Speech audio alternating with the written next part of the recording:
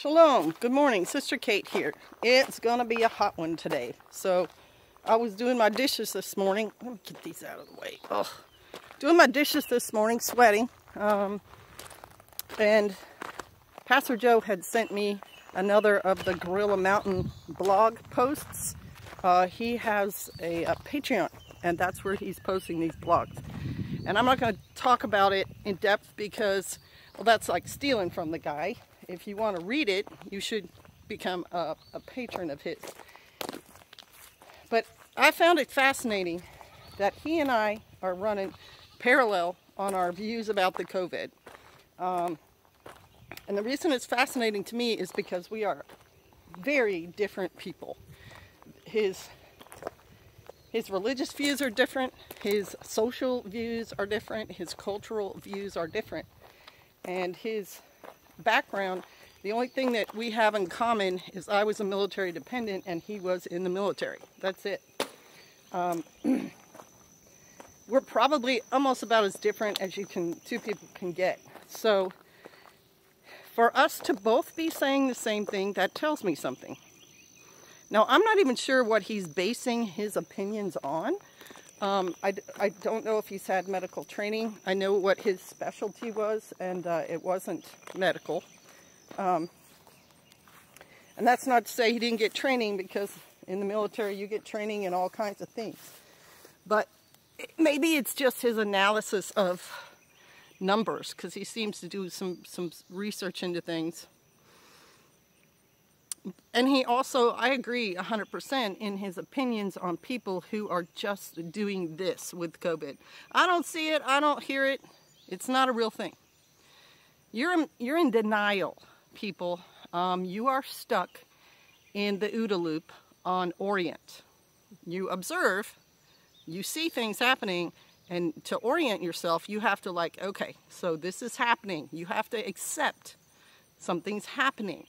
And then you have to make some decisions, and then you have to kind of act on those decisions. And right now, you're still in Orient, and you're blah, blah, blah, I don't want to hear, I don't want to know. It's a pretty serious issue. So I can understand where people don't want to accept it, and especially if it's not personally affecting you yet. Now, if you go to New York City and you ask people about it, they're going to know something. They probably know someone who has it or had it.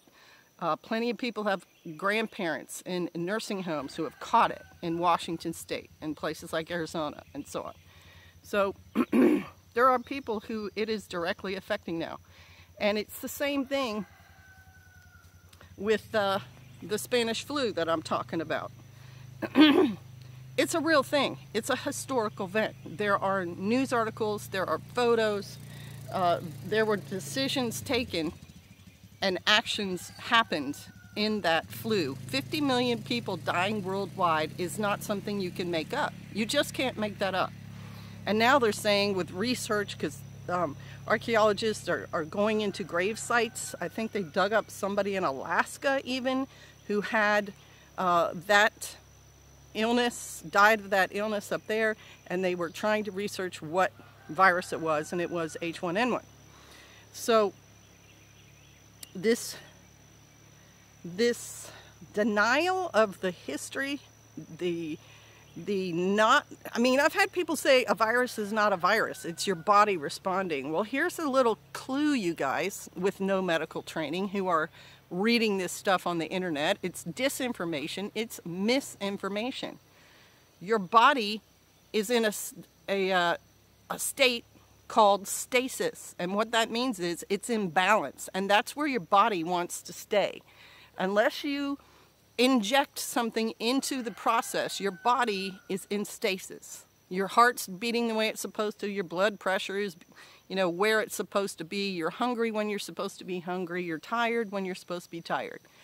And when you start injecting things into that process, like you're drinking every day, drinking alcohol, copious amounts every day, your body is not designed for that.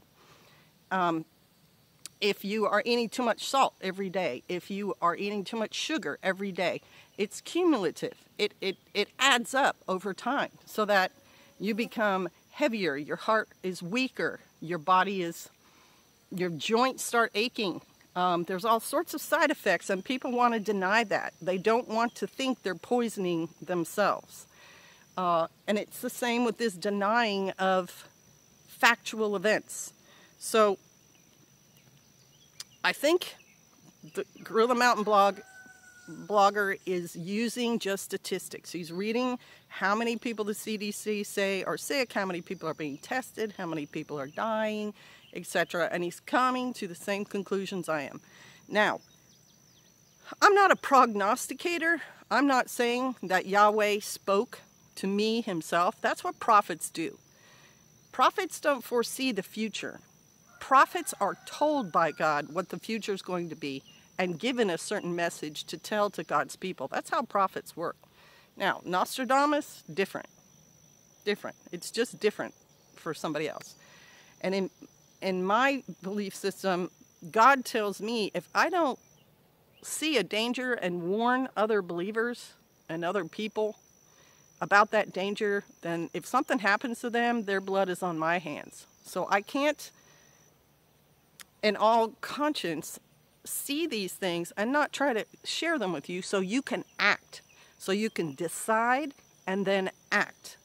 And one of the biggest actions Pastor and I take is we are quarantining ourselves. And if I have to go into town, I wear a mask and I wear gloves and I wash my hands a lot.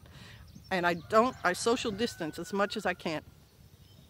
That is the 4 number 1 actions you can take right now, recommended by everybody. So you can be in denial about it and you can say, I'm going to plus up my immune system. Well, when the virus in the Spanish flu time mutated in this time frame-ish, June, July-ish, it got more deadly. And the way it was more deadly is it caused the immune system to react so strongly that it drowned the people who had the virus. Their lungs would fill with fluid and they would die. So if your immune system is super strong and this thing mutates, you're actually in more danger from it if it mutates. It could also mutate downwards and be less and less serious. But the serious wave of the Spanish flu struck 25 to 35-year-olds in greater numbers than it did young and old people. And so that's one of the signs one would be looking for to see if this thing mutated. But if it does mutate, you're going to hear about it. The news is going to report that. And the Spanish flu killed people in 24 hours. So this could get really, really serious. And you should be prepared for that. You should also be prepared for if it doesn't. If we get it under control and people start social distancing and the numbers go down, you should be ready for that. President Trump is really, very big on the economy, and the economy is going to recover once this is all over. But keep in mind that the Spanish flu, it took 2 years for that to burn itself out. And so we could possibly be looking at 2 years before things return to normal. So it's time for you to decide, and it's time for you to act. Get out of denial. Quit listening to people who say things like all you have to do is boost your immunity, or viruses aren't viruses. That's ridiculous. Microscopes, la. They can figure this stuff out. Your body likes being in stasis. It's not going to get out of stasis just to purge itself in spring and fall. That's not what's happening here. Do you see this stuff behind me? I see this stuff every day. Every single plant out here is fighting for its life. They bolt up, they get seeds, and then they make as many seeds on this stalk as they can to throw them down in the hopes that a couple of these plants will live next year. And they're all in competition with each other. And all the insects that are out here, and they're climbing up my legs and they're flying around my head, all these insects are in competition with these plants and each other because they eat the plants. They lay eggs on the plants, and their larvae go and chew into the plants and suck the marrow out of them. It's competition, folks. So the virus is competing with you and your body to try to make itself survive. That's why it jumps from host to host to host. It's a survival mechanism of the virus. Oh my gosh, I've got an ant biting my ankle. So it's not your body doing that. Your body in its stasis mode is ready to fend off invaders. It's when you introduce things like viruses, bacteria, etc. You get a cut in your skin and then you get a bacteria in it and now you have an infection. That's how it works. So get out of denial, get into the decision and action. And I think that's going to help you. And thank you for watching, y'all. Bless you. I've got work to do. Shalom.